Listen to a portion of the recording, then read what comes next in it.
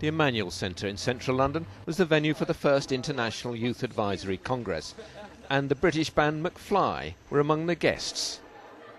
Inside the auditorium, 150 youth delegates from across the world lined up to meet another VIP, Prince Edward, the Earl of Essex, the British Queen's youngest son.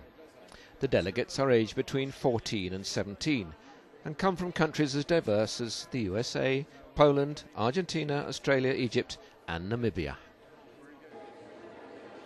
The overall aim of the Congress is actually to create a platform where children from around the world, because the internet is global, where children from around the world have a voice, and a voice that's actually listened to by people who can make a critical difference.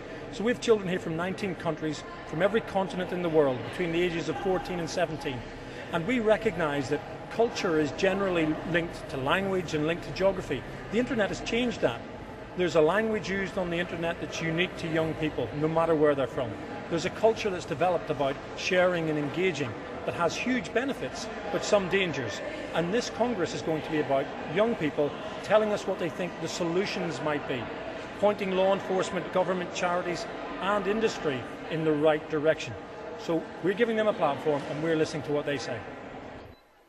Global coverage of the event is being provided by the Youth Congress's own web TV channel, staffed by media students. It's hoped the 5-day Congress will give the delegates especially chosen to represent their countries the chance to shape the future of the internet in their own countries and form their own global alliance to combat child exploitation online and lobby for laws to enhance protection for children. Kevin Zucato of the Australian Federal Police says the work of the newly formed Virtual Global Task Force is vital.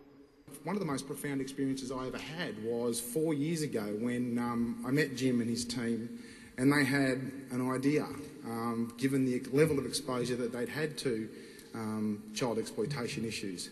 And the idea was, and I'll coin Jim's phrase, lower our flags, get together as a group of friends who want to do something important and meaningful in an attempt to protect children and keep them safe online. And so we did.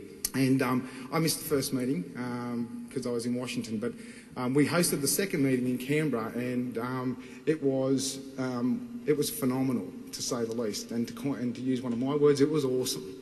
I'd never worked child exploitation matters before, and having an opportunity to talk to my colleagues from Canada, Interpol, the US, and the UK about what was going on, about the pervasiveness of the internet and the economic, generational, social and political impacts that these folks thought the internet would have moving forward. For me, it really opened my eyes and made me very committed to supporting the work of the Virtual Global Task Force.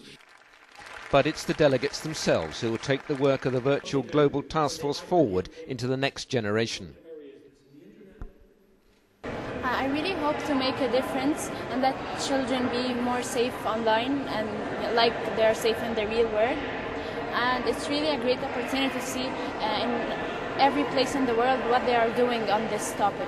I'm very serious about this issue on online security and safety, as this is happening worldwide, even in my place, in my country called India. I mean, there are lots of misuse which is being happening in India with a lot of teenagers like us. So I'm hoping to receive some kind of education so that I'll go back home and obviously spread at least to my friends spread to the other friends and keep on spreading on. Most young people using internet today have never known a world without it. The International Youth Advisory Congress is designed to make their surfing experience safe as well as fun.